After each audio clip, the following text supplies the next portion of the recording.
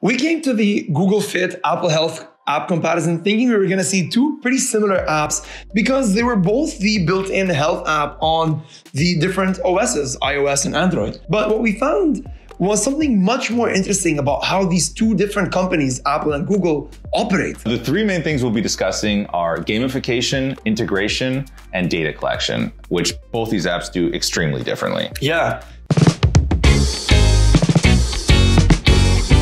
So let's just get started with the home screens. Like right off the bat, take a look at both of them because I think it's critical to see them side by side to see just how different these two apps are. The first thing you can see is on Google Fit, you actually have these kind of rings, there's goals. It's really much more goal oriented. You have streaks, you have multiple day streaks, and it actually lets you know when you've achieved a goal. So you actually get a little notification saying, hey, hooray, you've done your steps for the day, which is really great. I actually do use it. I'm embarrassed to say, like, I get that little dopamine hit when it says, hey, you walked your 7,500 steps, which is the number of steps that I have today, and it feels great. Other interesting thing about this kind of whole thing, it's not just gamification, there's also kind of a social aspect to it where it actually tells you what the general health status of the world is. They built a relationship with the World Health Organization to develop this thing called heart points. And those heart points are integrated in the app. They kind of, to me are pretty meaningless. I've never actually looked at heart points and been like, okay, this is the most important thing. It's like abstraction is never really that great a thing, right? We discussed that in the Duolingo Babel episode, where like experience points for language learning. So what does that even really mean?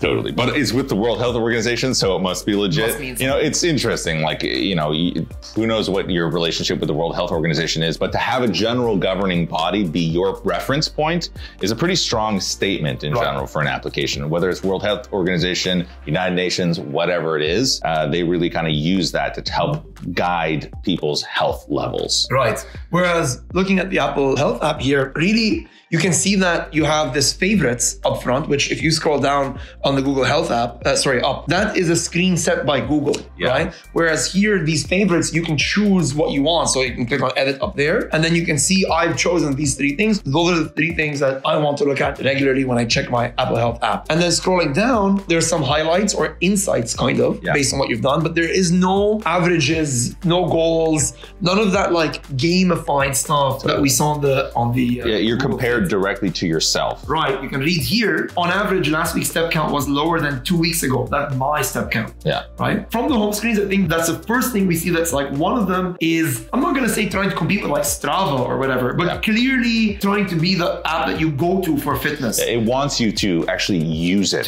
Get involved, add information. Yeah, whereas this is like more, and actually look at the header here, summary. Yeah. It's just a summary of all the data it's collected from other apps and, from its the basic step counter. Whereas here they even actually make it very easy to just add information, add data. And we actually tell our clients and sometimes our students this kind of thing where it's like, what you show on the screen communicates a lot about what you're expecting the user on the other end to do.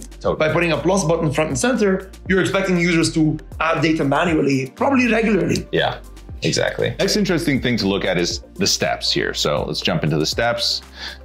Pretty basic, not a whole lot going on the Google side. We have just the steps from Sunday and Monday to show 2 days of the week, I guess, where I was walking last. There's the kind of month overview, which is a little bit more interesting in terms of how they display the data. That's really it. Not a whole lot of information there. Yeah, it's quite dry. And I think this, whereas on the summary screen on the Apple Health app was pretty basic and you had your fancy rings. I think this is where Apple Health suddenly, like, it becomes a little bit more interesting, right? So on the Apple Health side, this is a daily. We're going to monthly here, and we can see different days, step count, the highlights that we saw on the home screen. But, and I think this is critical, is this. Yeah. And this communicates volumes about the relationship Apple and Apple Health has with the developers on the Apple ecosystem. Yeah, and I mean, what that is, just to be clear, is Apple has chosen to integrate with a variety of other apps that do the specific thing within the data point we're looking at. So in this case, it's steps. You have, I haven't heard these ones. View Ranger, there's like Run Tracker, but I think, it's not just that they integrate, but they're sending you to the app so you can download it, not necessarily capture the data themselves directly, at least through Apple Health app. Yeah. And I think that's really awesome. Yeah, like, I mean, it's that's cool for the developers. Yeah, totally. You know, and in this instance, like it's not just walking, but other things as well throughout the variety of different stats that they collect, that they push. Go to browse, we go to heart, for example, blood pressure. And then, you know, I don't have any data here,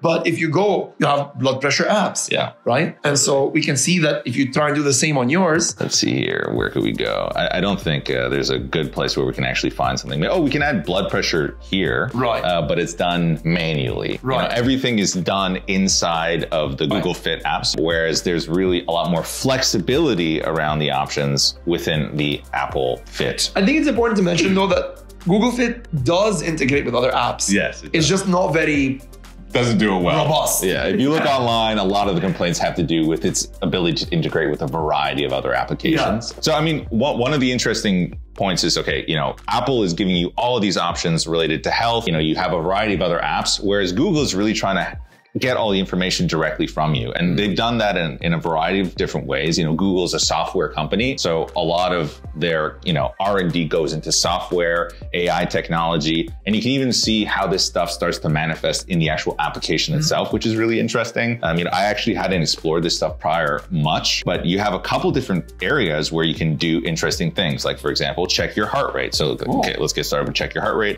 And the phone itself is the thing that actually measures your heart rate.